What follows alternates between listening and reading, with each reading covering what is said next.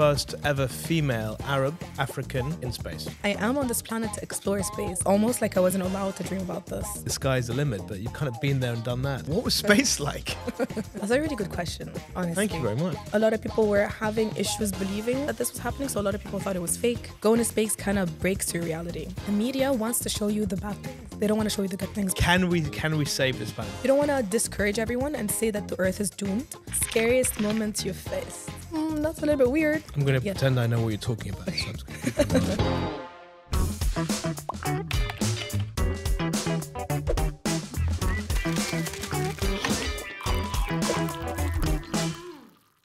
Hello everyone and welcome to the Inside Track with me, Luca Allam. I am delighted to welcome Sara Sabry. She's an astronaut, she's an engineer, and she's an entrepreneur. I'm going to space. Yeah!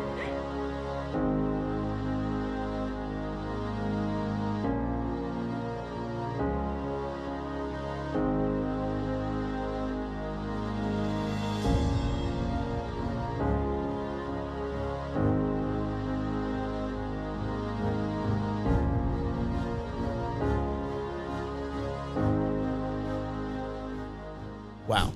Welcome, Sara. Thank you, Luca. Thank you so much for having me. It's not very often that I get to meet astronauts. Yeah. Talk to me about that. You're an astronaut. That's crazy. Yeah, it's been an insane journey, to be honest. How did it start for you? Honestly, I got into the space field just because I was very curious about everything, about the origins of life, about astrophysics. I really wanted to understand what was going on, you know? And the more you try to find answers, the more you're left with bigger questions. Okay. So I kind of told myself, well, I need to do something about it. And that's how it all started. It's just, look, there's so many things I want to ask you. It's just crazy. You're an astronaut. Like, I used to think as a kid, we all used to do it, right? I used to dress up and put the big helmet on, the big jumpsuit on, whatever. And we also always pretend. And you actually went and lived that childhood dream.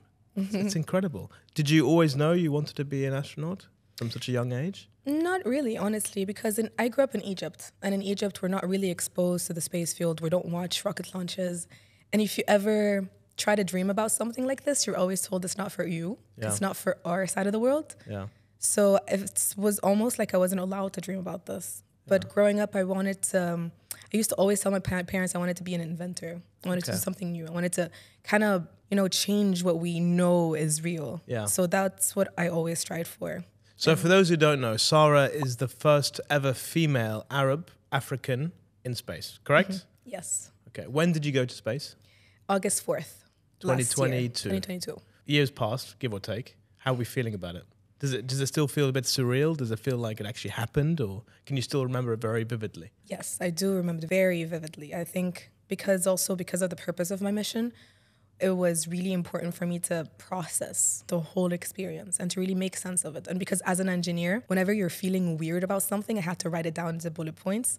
So it really forces you to visualize it again and again. And what you saw, why, all the parts of it, and try to really understand how it's changed you. So it's just, the Earth, just that image is just so crisp. It's just so clear in my head. Yeah. Every time you close your eyes, you can be brought back into that specific moment. It's like you can't unsee it, but you just once you've seen that. Do you know? I don't know the answer. You might. Do you know how many people have actually been into space? Different people.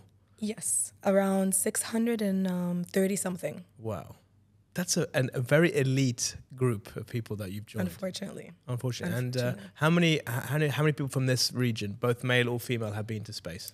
Two Saudis went to the space station, and one of them is a woman. She's the first Saudi woman to go to space. Amazing. Which is really, really exciting. We're finally having more representation. At the International Space Station right now, today, we have 3 Arabs, 2 Saudis, and 1 Emirati, which is insane to think about. Growing up, that was not the case. It was only US or Russia or a few people from Europe. Yeah. And now we're really finally seeing people from our side of the world do this. It's a proud moment, right? It's a very proud moment. It is. So I want to know, there's so many things I want to ask you. I don't really know where to start, but actually I kind of do. What was space like? Space is very big. And honestly, I think there's one thing that stayed with me before going to space, I think when I was told that I was going to space, I think 2 weeks before my actual flight, I was looking up from my car, looking up at the sky, and it was during the day. And for me, it felt so surreal that I would be flying up there and leaving the skies. Do you remember what day it was of the week? Or do these details you just forget about it because it's like, No, because I found out that I was going to space about 2 weeks before going. Oh, wow. So everything happened really fast. And I was in Egypt at the time, helping the Egyptian Space Agency with a few things. And I'll tell you about the whole announcement because it's so crazy how the universe works. And so yeah, it happened really, really quickly. So I remember like in that one moment when I was trying to process things in the car. And, they asked me also to take some video journal. So I was taking some video journal in the car. So I was really trying to like take it in, but it felt so crazy and the sky felt so huge. And for me, it felt like, how am I, this tiny little human being, going to be flying up so high? Yeah. And it felt just like, you have this moment of, oh my God, I can't believe this is happening. Yeah. But after coming back, the sky does not feel as big anymore. Yeah. It feels so small. It's really a lot more manageable, a lot more tangible. Well, yes. As well. Yeah. Did your perspective change once you came back? On the world, on life, on everything, really? Everything. Your relationship with everything changes. Even with your work, with objects, with people, with your surrounding, with Earth, with space, all of it changed. And to be honest, there's this term called the overview effect, which is...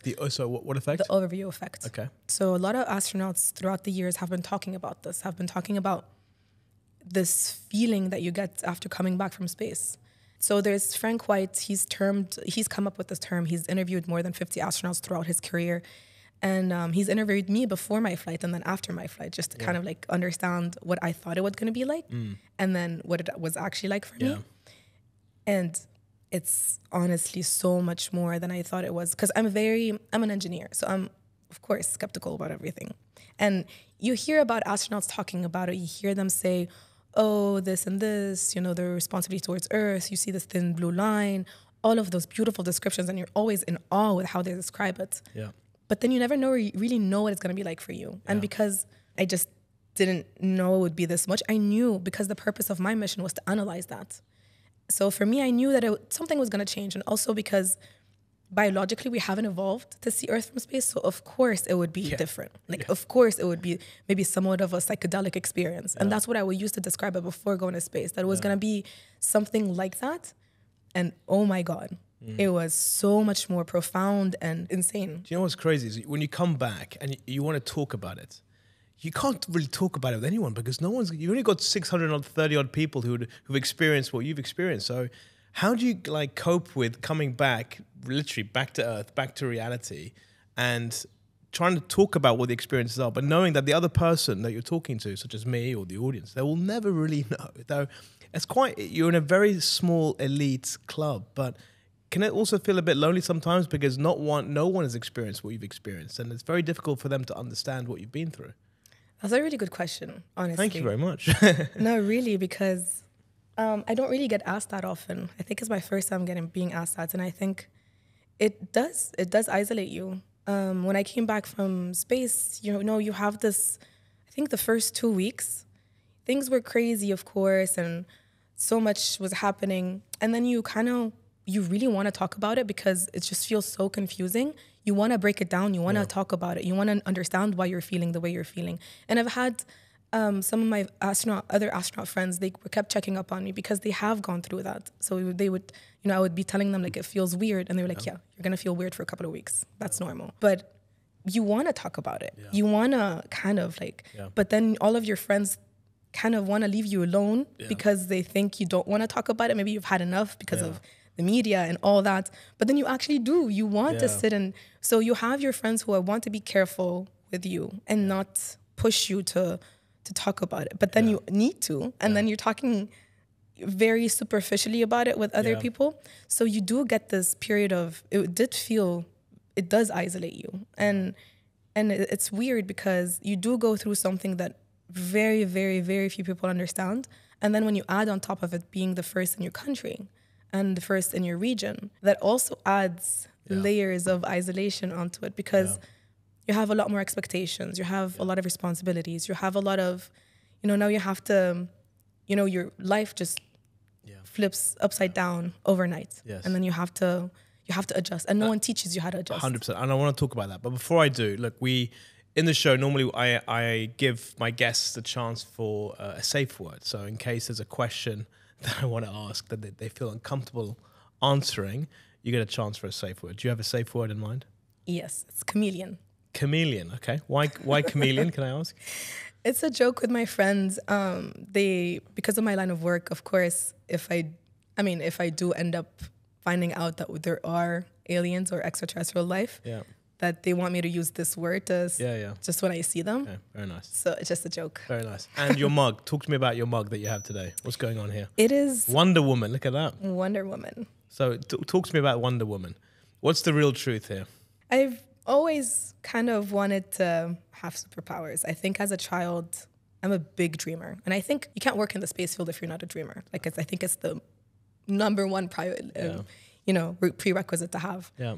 And growing up, I used to always pretend to have superpowers. I used to spend a lot of my time. What kind of superpowers would you have? Ooh, there's this one.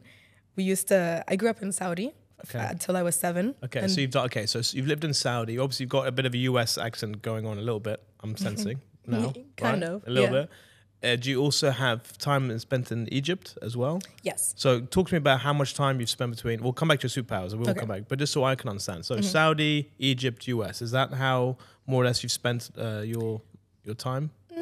Well, there's a few years in the middle where I spent in Europe. So I was born in Jeddah.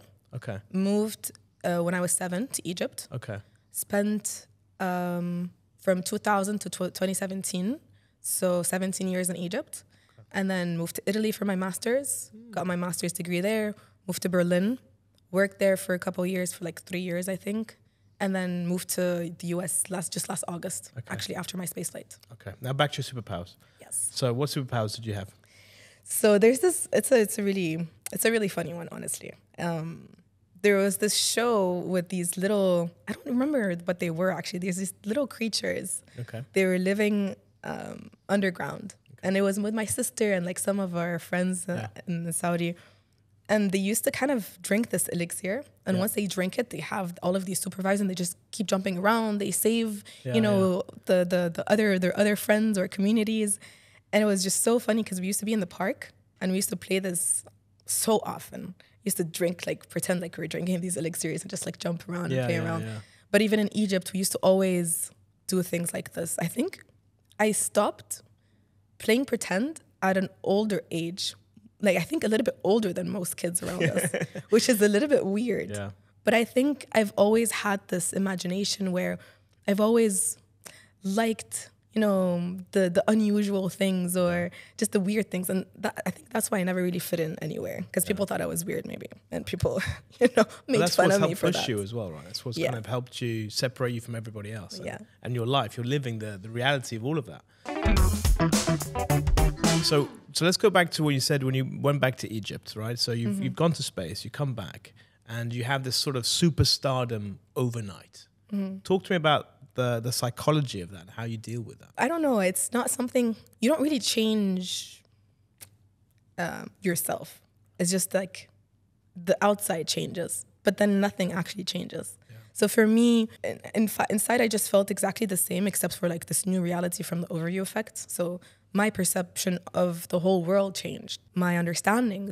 So it kind of, going to space kind of breaks your reality. And that's how I like to describe it, because you have to really make sense of all the little things that you saw and how that changed you.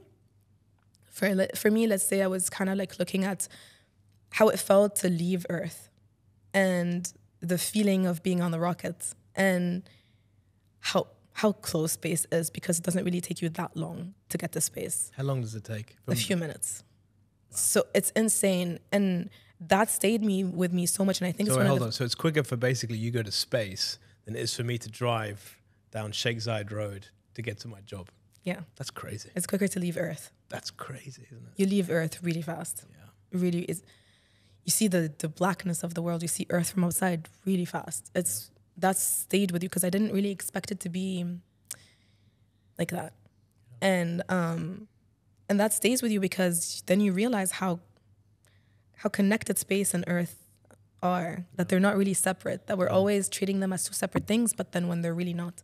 So for me, you have to, like, for me, it was about dealing with all of this, and then you have to deal with this other thing where, you know, you don't want to disappoint anyone. You still want to help out as many people as you can, but then you can't afford the time. Like, you're very overwhelmed with this, you're doing this, and I have my companies, I'm doing my PhD. So you're always trying not to disappoint, but then there's always also so much that you can't. So you put so much pressure on yourself.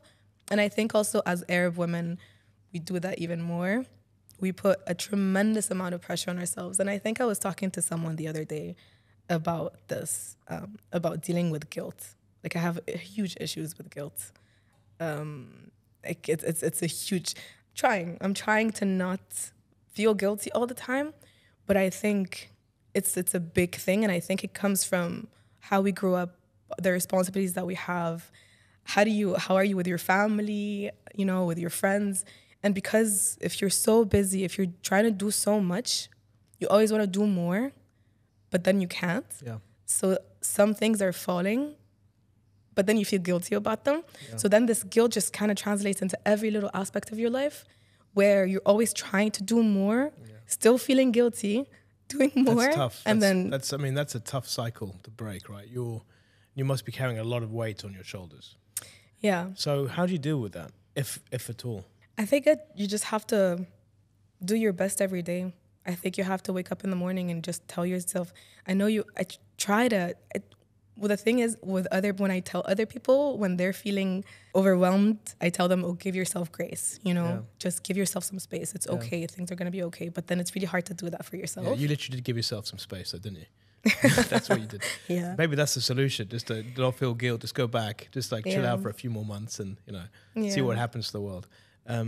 Look, it's a really interesting thing that you're saying. I think, do you have a lot of haters because of what you've done, because you're the first, because you're breaking stereotypes, like you said, and because you literally shot to stardom? Do you have a lot of people sort of hating on you? Of course. So how are you dealing with that side of being famous? Well, I tried to stay away from it. So at the beginning, I couldn't even read the comments. I just could not go online and read all of the things. But I would have, let's say, my sister send me stuff, or my mom. So then that's how I would find out about what people were writing about me. But people I think I understand why a lot of people were having issues believing that this was happening. So a lot of people thought it was fake. That you actually... Yeah, that I didn't go. Oh, wow. Okay. So a lot of people thought it was fake, especially in Egypt. A lot of people thought my company didn't exist, that I never got any of my degrees, that I'm not anything that I said I was, which I think the problem comes from the lack of belief in ourselves, because from our side of the world, it's really difficult to see someone accomplish something and believe that they're from our country. So a lot of people also would say, oh no, she's not even Egyptian. Like, she did all of her studied abroad, and Egypt she doesn't owe anything to Egypt. But that's not true. I grew up in Egypt and I grew up in Saudi. You know, I only moved for my master's. Yeah. So it was not that long ago. Yeah.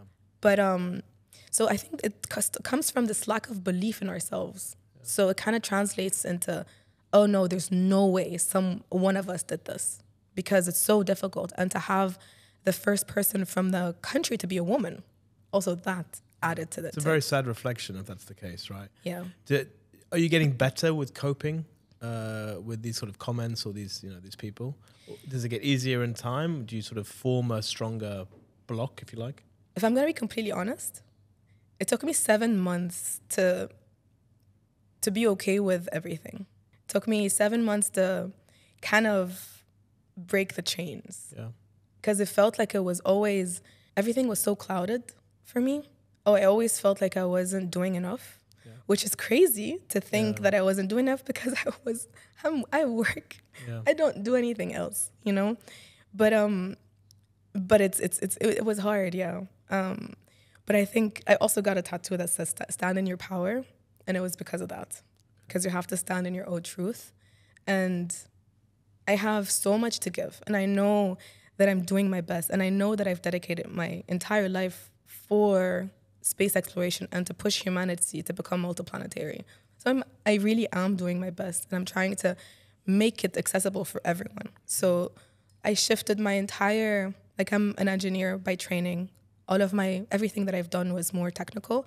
Now with my PhD, it was supposed to be, well, I'm working on spacesuits, but it was supposed to be more on the human spaceflight side. And now it's shifting into law and policy, just because there are laws that exist that make it so that people with passports passports like mine can't work in the field in the US or in Europe. So I've shifted my studies into law, which I never thought I would do, to really make it more accessible. So for me, it would feel so hypocritical to just get the green card and just work in the US. Then what? Yeah. Like, my company, the Deep Space Initiative, that's not what it stands for. It stands to break those borders. It stands to make it accessible for everyone. So I still feel, going back to this guilt, where if I'm benefiting myself and just doing this, and, I feel very grateful to have had this opportunity. I know that I can do more for myself, but then what? Yeah. What am I actually doing? Like, I know what it's like to be on this side. So it's my responsibility to change it, because if I don't, who else will? There's so much in what you just said now. And one of them was about for the betterment of humanity, right? I mean, how many of us can say that what we do in our daily lives is to help improve humanity, is to help push the boundaries? It really is inspiring, everything. And I know it's a very cliche word, but what you're doing and what you're trying to do, even if you achieve it or not, the behavior, the practice of that is inspiring. I find very sad is one of the greatest moments of your life, going into space, come back, and then you have these 7 months that you kind of have to battle through all the different emotions of it. So you have this incredible high and low. Do you feel now, since you've sort of, I'm not saying you're over it necessarily, but that you've moved through it, will you become a better person, a better astronaut, a better engineer, more balanced? Like, talk to me a little bit about the experiences and how that's going to help you in the future, if at all.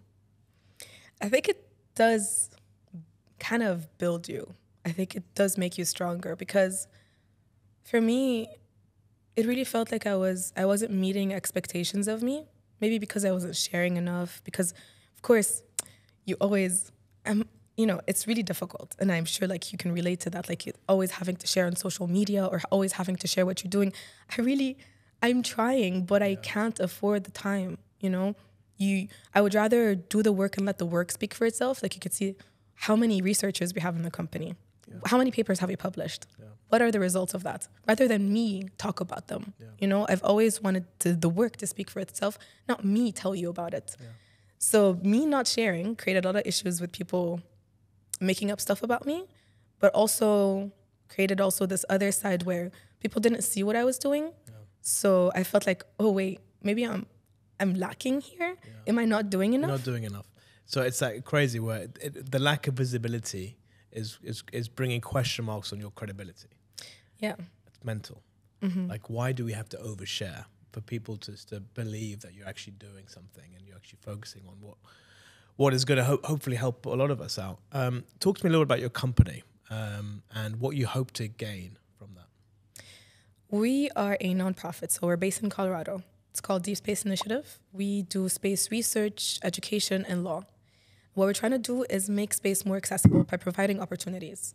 When I started working in the space field, if there was a job description that I was extremely qualified for, that I would be perfect for, I couldn't apply to it just because of my passport.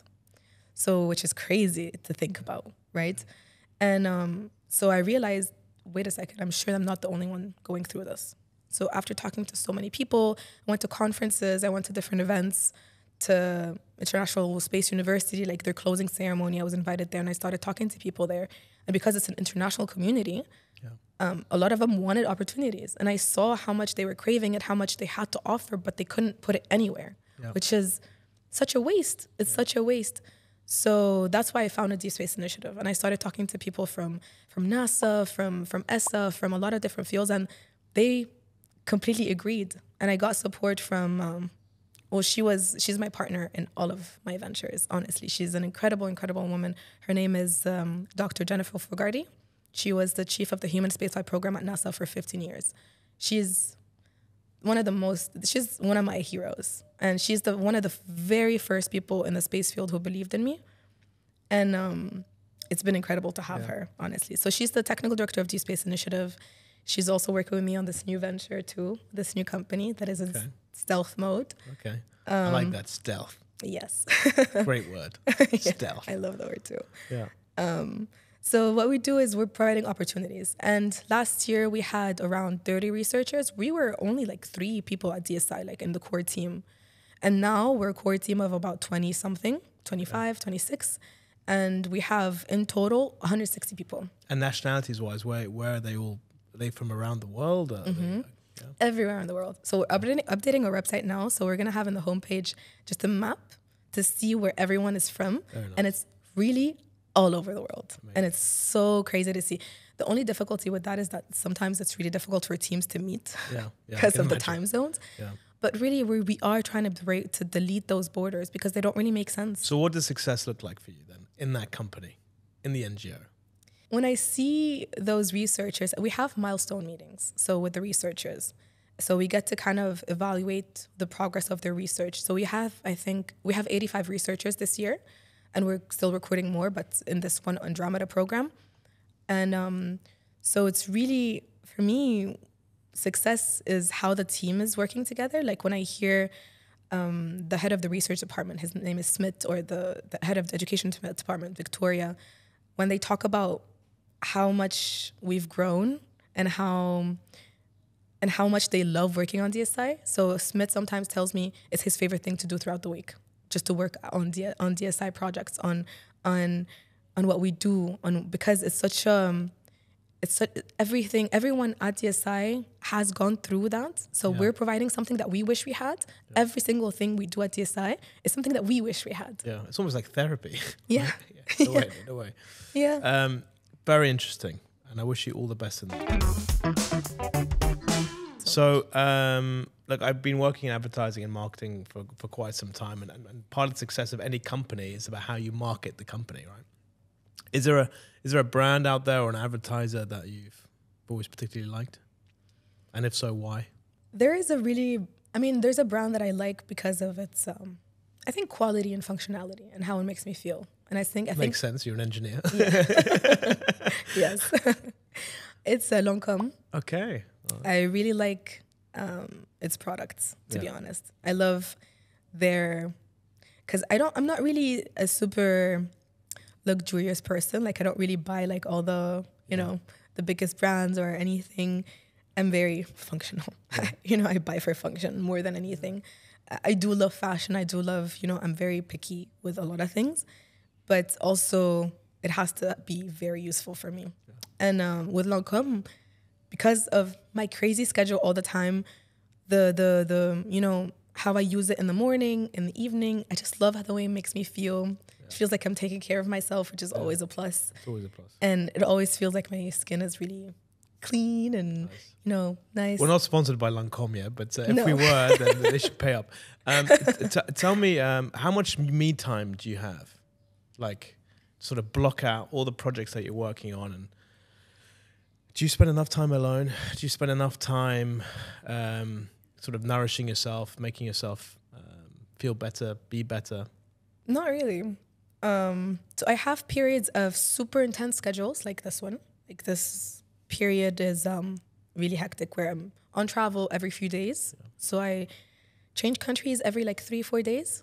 And then, so I have a couple of weeks of that and then a couple of weeks in one place. Okay. So, and then again, a couple of weeks of travel and then. You like Dubai? Sorry? You like Dubai? I do like Dubai, yes. Yeah? You're going to come back soon? Yes, definitely. Amazing.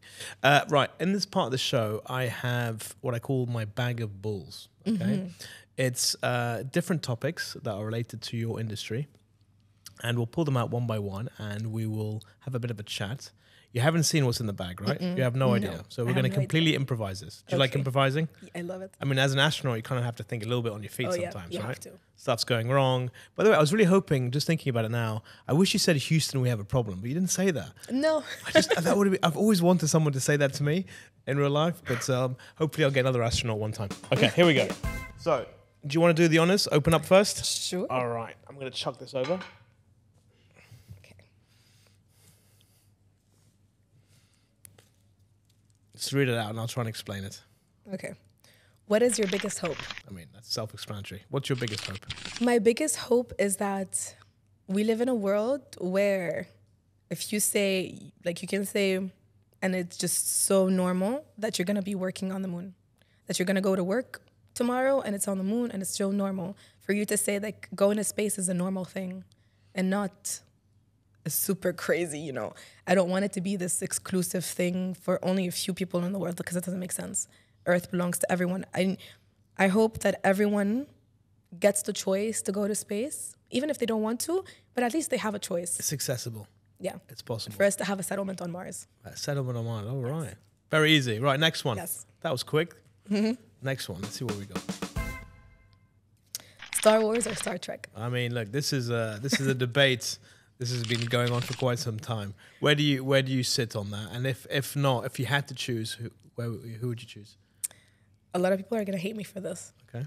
I have not watched either of them. You've never watched Star Wars or Star Trek? Sarah. I know. Sarah, how? How is that even possible? I know. I mean, you're talking about fantasy as a kid, growing up and dreaming. Oh. I know. I have to catch up. Oh, I'm devastated. I'm devastated. I'm sorry. I'm going to answer on your behalf. Okay, please do. Star Wars. It's the only answer. A New Hope. I don't know if there's a better single movie than A New Hope. Empire Strikes Back, phenomenal. Return of the Jedi, brilliant. I mean, these are movies that still stand up even now. I'm a massive Star Wars fan. I love because it's fantasy. It's anything can happen. The types of characters that you meet, the weird aliens that you kind of end up seeing. And it sort of stretches the boundaries of the possibilities of the human mind. So it's just an amazing fantasy world that I think as a kid and even as an adult, people just fall into. There's a lot of people that love Star Trek. I'm not a big Star Trek fan. More so the movies, I think, is probably better for me than the series. But you have to watch it. I will. At least watch Star Wars. Not even the new stuff. Watch the old stuff, the originals. It's just phenomenal. Yeah? I need to download If them. you ever come back on my show, I'm going to make sure I ask this question. And if you haven't watched Star Wars, there will be trouble, okay? Yes. All right, chuck me the bag. It's my turn. Okay. Okay, let's see what we got here. And you've got off easy so far. All right, this one is Earth. Is it doomed or savable? Oh. I'm an eternal optimist. I'm going to say it's savable. I'm as an engineer also, I feel like there's always something that could be done. I never take no for an answer, ever. If someone says no to me, I'm always going to find a way in, and it makes me want to find it even more. So, it's the same thing here. I think it is very, very much savable, and everything that we're doing for the space field applies directly for Earth. So us trying to create oxygen on Mars, which we've been successful in doing, MOXIE has been able to create oxygen on Mars using the CO2 there. So I'm going to pretend I know what you're talking about. Okay. So I'm just going to keep on nodding. Yes. So there's this machine so that it's meant to create oxygen using the CO2 that is in situ, so on Mars, and they've been able to do that recently, and they're still collecting data out of that and trying to basically to terraform Mars, which is going to take centuries, of course, but we're starting to do that. But you're talking about Mars, so you're already in your head. You've got a plan B, right? But it's this planet. Yes, but you can use... Can we save this planet? Because it relies on human behavior to change this planet. So yes, from a technical perspective, you can bring in oxygen, you can do whatever from elsewhere, everything can be saved, but it relies on the human behaviors. It relies on people wanting to make those changes. Yeah. And I am still very optimistic about that. I always... So no matter how pessimistic I am, you're still going to fight back. I like that. Yeah. Good. We need to be optimistic. We have to be, right? What choice do we have? We can't really look at the world and say that it's doomed, because then you're not going to do anything about it. You have to see the bad things. Yes, do not ignore them, but then do something about them. And I think we need to be more empowered. We need to empower more people to be able to take responsibility, because one little thing can matter. One person can matter. And I think, you don't really realize how powerful you are or how big of an impact you can have as one individual. And for me, actually going to space gave me that. Now I'm looking at bigger problems, and they feel smaller and they feel more doable. And this problem here that we have, I think more people need to be empowered to feel responsible, because a lot of people are going to look at our day-to-day, problems and not look at this big picture, which is literally our future.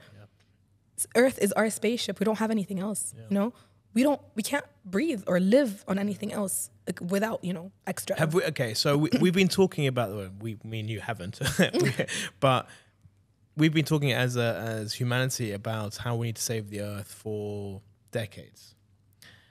We haven't done much, or have we done much? But we don't know about it. Is it a visibility thing, right? So when we talk as individuals, when we hear from our governments, we say, well, we need to do. But then we're not seeing enough action. Is that action actually happening? And yes, each one can have an impact, but is there a greater sway from certain countries, certain governments, that they need to act more, they need to do more? What's your take on that? So there's a few parts to your question. So first, about whether or not it's being shown. Yeah. And yes, I do agree. The media wants to show you the bad things. They don't want to show you the good things because they don't get any clicks. Yeah. And with my experience from the media, you should take everything with a grain of salt. They don't show you everything. Yeah. They just want to show you what is going to make you click. Yeah. Have you heard of the book Factfulness? I have not. It's a really good book. So it really shows you the facts of how things have changed throughout the years, throughout the decades, how much we have really progressed, how much, giving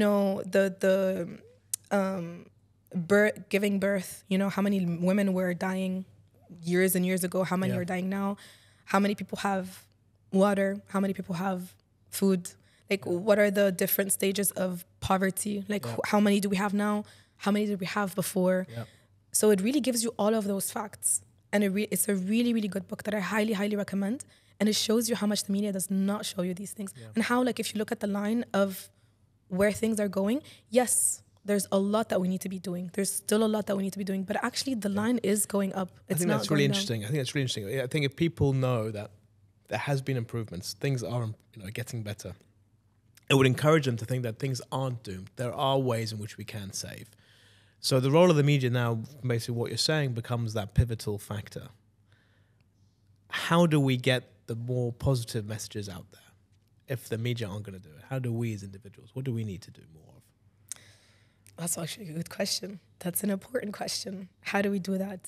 How do we incentivize the media to share the good things? Yeah. Are people going to be reading them if they're good things? Or are they just going to look at them and be like, oh, whatever, it's nothing that I need to pay attention to. But the problem is people love drama. That's why you see the movies. The human condition. It's the human nature, right? People were, as tribes, people used to gossip, and that brought them closer. And usually it's about negative things more than positive things. It's just part of our nature to be attracted to the crazy bad things that were happening. That's why it happened with me when I got my news. That people just like that. It's more engaging. It's more interesting. So it's a difficult question to answer, honestly. And I think it's a very, very important one if we find a solution to that. Maybe, having very unbiased media platforms where if someone really wants to find out the true news, then you can go there. Yeah. Because what I learned also is that you can't really change people's minds if someone is convinced about something, it's really hard to change their minds, even if they see the facts right in front of them, So I think it's about targeting those who want to know the truth. Yeah. So having those very unbiased platforms where you know where to find the truth, no matter what it is. And you go there yourself. It's not going to be something that is, that is going to be very attractive to a lot of people, but it is going to be there to inform about the truth. So it needs to be a little bit more accessible. So everything that, the book Factfulness talks about, they need to be a little bit more accessible. They need to be talked about. Let's say we have documentaries. They need to be maybe put in a documentary. Maybe more people need to be talking about them. Yeah. But the problem also that comes with that is that if people see that, everything is going well, they're not going to be incentivized to do better. So there is these two parts where, yes, you don't want to discourage everyone and say that the earth is doomed, but you also don't want to tell them that, everything is okay. False hope, yeah. Yeah, everything is okay, so you don't need to do anything. So you need to have this balance, and people need to be making the decisions themselves. But you're right, the human condition does tend to be more on the negative than on the positive. It's easier to share negative news than it is positive news. Yes, clickbait, sensationalism, that all exists, and it's been driven by negativity. On the human condition, I know the Earth can be saved. We all know the Earth can be saved. If we all take action, yes, it can be. It's just whether or not do we believe enough. Can we go from being doubters to believers? That's really the question. And do we have it in us, in ourselves, to really make that effort? Because we all know what the right thing to do is, but walking that path is also something different. And I'm seeing more and more this sort of polarization. Some people going extremely active, but they're a minority, right? But there's more than there were, let's say, 5 years ago. However, on the other side, it's like, you know what? I don't think anything's really going to change. Let's carry on as normal. And I just see that gap widening. What do you think? It is widening, but I think, like I was saying also about empowering people to understand that they can do more. Yeah. I think it's about that. Like it's the belief in ourselves that we're losing. Yeah. It's about, I hear all the time people saying, what am I going to do about this? You know, this is something that I hear all the time, especially from people in our side of the world, that, no, but I shouldn't get into this. Even though I love engineering, I shouldn't do it because I'm never going to have any opportunities when I graduate. That's an example. Yeah. And it comes from this lack of belief in the system, in the country, in what you can do as a person. So I think that kind of translates into this, how do you empower more people to go onto that side, onto the activism side, onto saying like, we can do something about it and actually do something. See, I change the word empowerment to inspiring, because right now, whoever's watching, whoever's listened to you in the past, who's actually seen what you've done and what you've contributed, if you change 1 or 2 or 10 or 100 of those people to start actually doing more to help save this planet, then that's how you do it. You do it based on you, on the person that you are, and that's what people follow. People follow people, you know. They get inspired by them and they want to be more like them. So my advice would be just to keep getting your message across as wide and as far-reaching as possible, because that's more likely to change and to drive impact. We need more people like you. Right, next question. Yeah, do you like my ball so far? Yeah, I like that one. All right, next one. Okay. Biggest life lesson learned so far? Oof. Biggest one. Oh, I've had a lot. I'm going to chuck this back. Okay. I've had a lot of life lessons. Biggest one. I have to choose the biggest one. You can give a couple. It's okay. I'll give a couple. Yeah. One is to trusting your instinct. I think I've been put in so many situations where my instinct was so right, and now I really don't doubt it. Like, no matter what, I do not doubt my instinct. There's a lot of situations where I could have, gotten kidnapped, or I could have this happened. I've lived a few chapters in my life. That's another story right there. Yeah, those are different stories. You nearly got kidnapped? Oh, yeah. Where were you? So there's a few stories. Do you want to get into the story? I don't know. Do I? You tell me. Does it have a happy ending? I hope it does. It does. Okay. It does. Okay. I mean, I kind of ruin it by saying that it has a happy ending. Okay. But I was in Uganda for some time, and during a weekend, a friend of mine and I was volunteering there for some time, and then over the weekend we went on this trip, and we decided very spontaneously to go to this waterfall park. So we're like, let's go there. And in Uganda you have these bodas, so they're like these motorbikes where you ride and then you rent them and you go to places. Yeah. We had like a sleeping bag and I had a backpack.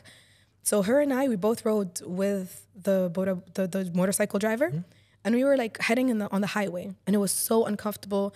It was actually like a few crazy nights. So we had a backpack, my sleeping bag in front of me, like a tent actually, and she had also a backpack, so it was super tiring. Yeah. So this white car stops us on the side of the highway, and he stops in front of us. So the motorbike stops. They're like, "Oh yeah, where are you going?" So we said, "Oh yeah, we wanted to go to this waterfall park." He's like, "Yeah, I work there. Come with me." This random white car in Uganda on the highway in the middle of nowhere. Actually, like, it's not even a city that we're in. It's literally in the middle of nowhere.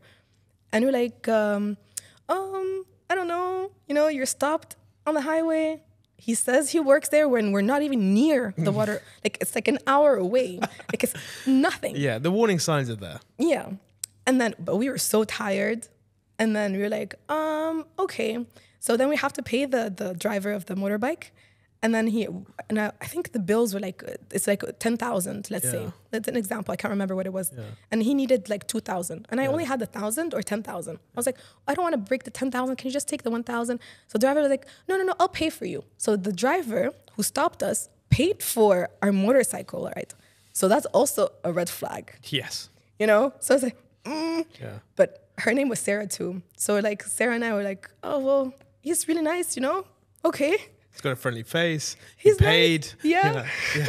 There's nothing wrong here. No, nothing. Being stopped in the middle of the highway. Yeah. So we rode in that white car. I'll never forget the car. So we rode, and then we were like, yeah. So he's like, yeah, I'm gonna take and then he just like turns around and goes the opposite way from where we were going. We were following Google Maps and going this way. Yeah. And he turns around and goes the other way. Yeah. And we're like, that's a little bit weird. You know, what is happening here?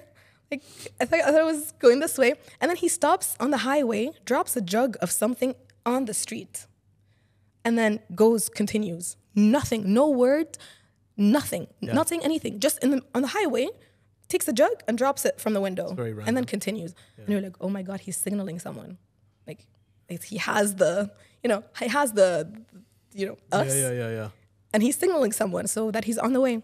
So we're like, okay. So we looked at each other like, maybe this is a bad idea what we just did, you know? This is the only point that you say. This is the first point you say. It's a bad idea. It gets worse. So then he's like, do you mind? I'm going to take a shortcut. So we're like, okay. So he goes in the middle of a sugarcane field. Do you know what a sugarcane field looks like? Yes. It's like in the horror movies. Yes. We're not seeing anything. Yes. Just huge sugar canes. Yes. And you're going in the middle of it with just only room for one car. And then he goes like in turns and beeps at every turn.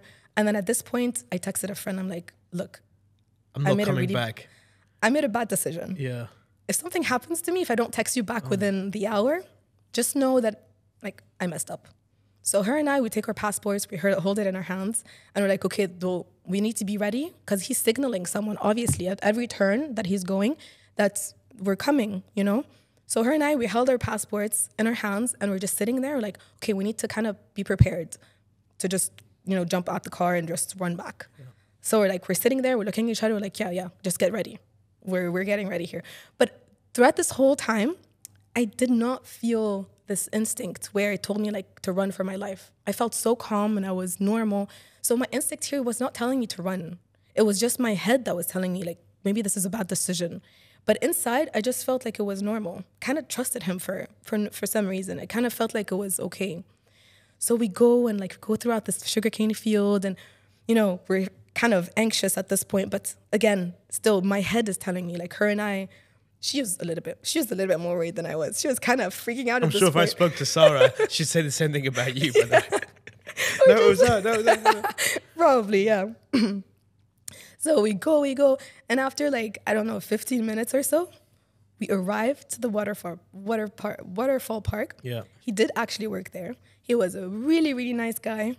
He got us there. They welcomed us. There was this amazing place. And it was such a beautiful place, actually. Yeah. And her and I, we got there, we laughed so much. Yeah. And it kind of gives you a lesson, you know? Yeah. Even though all of the data tells you this is huge X, you should not be doing this, my instinct was telling me differently. But then there's also other scenarios where, my instinct told me not to do these things, and on paper, everything seemed so perfect. And then months later, I would find out that if I had signed that one paper, I would have gotten so screwed over. And when I had gotten that contract like that one day, and everything seemed so perfect, I could not sleep at night. And I could not understand why, So it also shows you the other way around, where even though the data looks amazing, my instinct told me not to do it. Yeah. And I realized, I think 4 months later, if I had signed that, it would have been really, really bad. Yeah. So it shows you both ways. Where, but in both cases, you're following your gut, right? Yes. And you're not listening to... And as a person, I'm guessing you're very analytical, you're very detail-orientated. You look at all the possible scenarios, but your gut overrides all of that. It does. Yes, it really, really does. So what's the life lesson? What are we going to take from that? So don't judge a book by its cover, follow your gut. What's the life lesson that you think is is the biggest learning for you? Well, for the first story, I still recommend not riding with strangers. I still would not recommend doing something like this because we got lucky, honestly. It could have gone really, really bad. It could have, of course, ended up really, really bad. I mean, I was smiling throughout because I knew it had a happy ending. But Yeah. I mean, had you not said that, it would have been a very different type of story. Yeah. But yes, I think we don't realize, especially with like, for example, when you're doing quick math in your head, sometimes if you overthink it, you're not going to be as quick with your response. But it's really weird how your subconscious knows the answer before your consciousness. Conscious. Yes. Yep. Yes. And you need to trust that. You need to trust that you're actually gathering the data all the time, but your consciousness is putting light on one thing. So it's not giving light onto everything. So there's so much going on in the background that you're not aware of. So I think you need to trust yourself that there is actually so much math and analysis happening in the background. Yeah. And you need to, and it just takes time to give light on things. Yeah. And with life experiences, the more things you go through, and honestly, you learn more from your traumas, from the bad experiences, meeting really, really bad people, getting screwed over. All of those have taught me way more than the successes or accomplishments or people saying yes to me. I've learned so much more from people having bias, like treating me wrong or all of this, because then you gather more data for your subconscious. It allows you to do the analysis quicker. And then it's just about giving it importance. It's just about realizing, hey, wait, no, I trust that analysis. The math that is happening in the background here, you should trust that. It's like a self-learning algorithm, right? You Yes. keep feeding in more data, it learns more, becomes almost sentient in the back of your head. Your subconscious really starts to understand what's going on. 100%. Really I interesting. trust it so much. This is the biggest thing I trust. And honestly, it gives you really good judgment about, especially in business. Yeah. You know, if you need to make decisions on the spot, and sometimes you have to. Yeah. And as the leader, you have to always, you're never going to be able to make 100% all of the good decisions, Yes. right? You're never going to, but you have to decide. Yep. And you have to be quick. And people have to be able to trust you. Yeah. And you're making the decisions with the data that you have, and you have to at least do it, Yep. you know? Yep. And that helps you so much in that. And that you know that you're doing the best that you can. You're doing the best, you're making the best decision that you can with what you have. And also about who to do business with, because that matters so much. Of course it does. Absolutely. It's everything, like, it's all about people. Yeah. It's all about people. Yeah. And for me, that also gave me so much, I feel like gave me a lot of power in that side of things, in my entrepreneurship side, and who I do business with. Who do I allow to be on the team or who not to? Yeah. Who do we partner with? Who are our potential investors? Because you don't want just anyone, right? So that matters so much. It matters, how do they talk about other people? What are they saying? Like, where are the red flags? So from one conversation, I can really know yes or no. Yeah. Like, it's really, really quick. And I trust that so much. And so far, I honestly am, one of the most proudest things that I have in my life is Deep Space Initiative. Like, that's my proudest accomplishment. It is the team that we have been able to build. The team at DSI, everyone's purpose of existing. There's this one other book that I read. It's called 5 Rules of Leadership or 5 Rules for Life, something like that. And they talk about the purpose of existing. And your purpose of existing needs to match the company's purpose of existing. And at DSI, from trusting your instinct, from all of that, you get to judge really quickly if their purpose is, if aligned. what they're saying is actually what they mean. Yeah. What are their motivations? Why are they doing what they're doing? Do they just want the title, or are they doing this for the right purpose? So it's all about the purpose. It needs to match the company's purpose of existing. Yeah, makes sense. Yeah. One more? What do you think? One more ball? Yes. Yeah? You like this? Yes, I love this. Yeah. It's fun. What do we have? Scariest moment you've faced. Okay, so van driver, gone. The thing is, when I was thinking about this, I was thinking, right, you've been to space, and it must be scary. Sitting on the rocket, you're strapped in, you're getting propelled super quickly, vertically. It's scary as hell. But But I always wonder, is that the obvious answer? Is there things that are more scary to someone, you know, in the public eye who's been to space? Because it's not always the most obvious thing is the most scary. I wasn't scared on the rocket at all because It's physics. Is it because of the numbers? Is it because of in your head, you know, the probabilities of X, Y, and Z, or is that the reason? I want to understand why you weren't scared on a rocket. that's a big part of the reason. Okay. Like when you understand like how many things need to go wrong it's like, they tell you sometimes it's like Swiss cheese. All of the holes in the cheese need to be aligned. Yeah. And so all of the problems need to be happening at the same time for you to have like the catastrophic failure, because you always have so many backups. You have the backup for the backup. Yeah. So I'm going to look at Swiss cheese differently now. Yeah. So for me on the rocket, I really trusted it. And not only that, I think that's like, let's say 50% of it. The other 50% is the psychological training we have to go through. You have to be okay with death. Yeah. You have to be okay with whatever outcome that happens. You have to sign away. You have to sign a lot of papers. You're always told it's not without risk. You're always reminded. Yeah. So you know. But for me, it was always about, well, again, going back to the purpose. You know, I was doing something that I know was my purpose. And for me, it felt worth it. And I think we see motorcycle drivers, it's a really dangerous sport. But for them, it's worth it. For them, it's worth their life.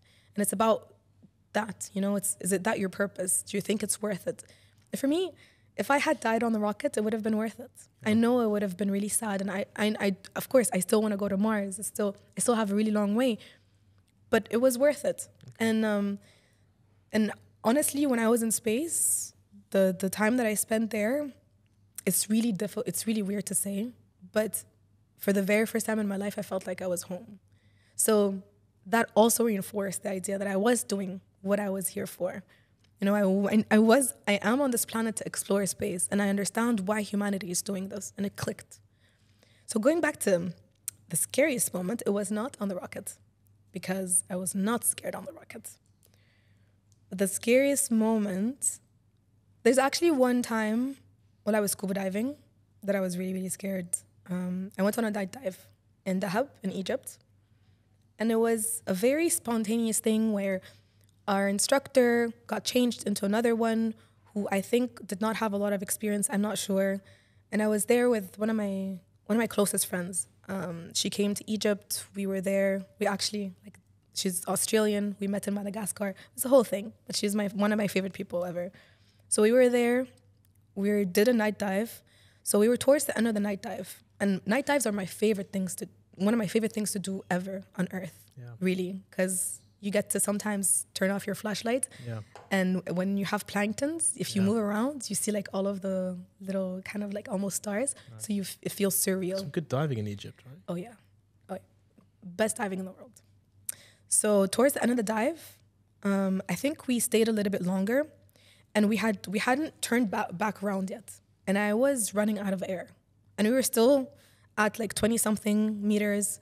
And so it was still like we would still have to do a stop because it was about an hour in. And we still had to do a stop. And I was less than 50 bars, I think. So I was running out of air, and we still had to turn back around, you know? So I still we haven't yet turned around. And I told the our guide, so that I was running out of air. Like kept telling her, like, look at my... That's the sign? What's the sign for running out of air underwater? There are signs, right? This is like game over. Like, this is like stop or something. Yeah. Like I kept telling her like something is wrong. Like this means something's wrong. Yeah. So I kept telling her, and I showed my bar. Like I'm like, look, like I don't have a lot. And she said, yeah, it's okay. She did this. She was super chill. Which as a diver, you need to be chill. So yes. But I mean, come on, like I'm out of air. Like help me out here. So I started a little bit panicking, which is not what you want to do underwater. Which was a mistake, honestly, because I didn't trust her. Yep. And I think when you don't trust that person that you're with my buddy, I trust her, but there's nothing that she can do for me. Yes. So I needed to trust her, but then when she completely ignored me and turned around and kept going, continuing on that way rather than turning around again, you know. I felt like, hey, wait a second, like what is happening? Does she not care? Like what is going on? So I started panicking. I'm like, no, come on, like, like let's do something. Let's go up. And then she was like, no, like it's fine. Like, are you kidding? So I started panicking a little bit, and that was really scary for me because it was completely dark. I wasn't trusting her. I didn't understand. Is she not understanding me? Did she not see how much air I have? You don't have enough data in your mind from previous to understand how things are gonna exactly. Like, what do I do now? Do I take my friends like extra air? Like maybe tell me to do that. Like I could do that with my buddy. But she wasn't doing anything and just turned around and left me. So that's when I started panicking. And then like I had to like go up and I did the stop. Like she came back around and she saw that like I was going up, but I was like, well, we need to end this. Like I can't. And I think it was the psychological side more. I could have had a little bit more air to continue, and maybe we could have gotten up and just swam back on the surface. But you've got that helplessness, right? Yeah, I think it's this lack of trust that kind of made me panic. It's just her not giving me reassurance or telling me what the next steps were. And when you're supposed to trust your guide or instructor, but I didn't trust her. And I think it was because also before the dive, she wasn't really, I don't know, she wasn't communicating with us. She wasn't really giving us, like I've dived a lot, you know, I've done marine conservation for 6 weeks, like where we dived twice, 3 times a day. So I'm comfortable underwater. So it's not like something that's new for me. And I've never had this issue before, but I think it's this lack of trust that made me panic. That makes sense. I'm sorry for that. Hopefully you won't have that again. It's okay. So Sara, just quickly before we wrap up, family life, personal life. So I know a lot was going on from a professional career perspective, but what about your personal life? You want to settle down? Want to have family? Any intentions around that? I think it's really difficult with my line of work / lifestyle because I do have to move around a lot. So it's difficult to be in one place, which is unfair for a partner to ask them to move around the world, right? So I'm not sure what's going to happen on that front yet. So, but I think it's not, my priorities in life now are my career and what I'm doing with the company. And look how happy you are. Yes, exactly. It's written all over your face. You love what you do. You're super passionate about what you do. And I think it's really amazing. There aren't enough people like you that have that just inner joy. And you are actually making a difference. When you align your passion point with actually the outcome, you're living your dream, literally. Yes. That's what you're doing. Yes. Sara, look, it's been fantastic, really. You're one in a, I don't know, 8 billion, whatever, 630 people have been in space, give or take. But like your incredible achievement. You're still very, very young. You've got your own company. You're working on your doctorate at the moment. Mm-hmm. Yes. You've got so much still, I think, to give, and that's the scary part. And based on what you've achieved so far, I would normally say the sky's the limit, but you've kind of been there and done that. So I really wish you the very best of luck, and I really want you to keep inspiring people because you have a fantastic story, the real story. It's up to you whether you want to share that more or not. It's your call. So no one else can decide that. But from what I've heard and from what I've seen about you, I think they can only benefit from listening to you. So wish you really the best of luck. I would love to have you back again in Dubai when you next visit. I'd love to catch up and go keep kicking some ass. Thank you so much. Right? I really enjoyed this. Thank you so much, and thank you for your kind words. Really means a lot to me.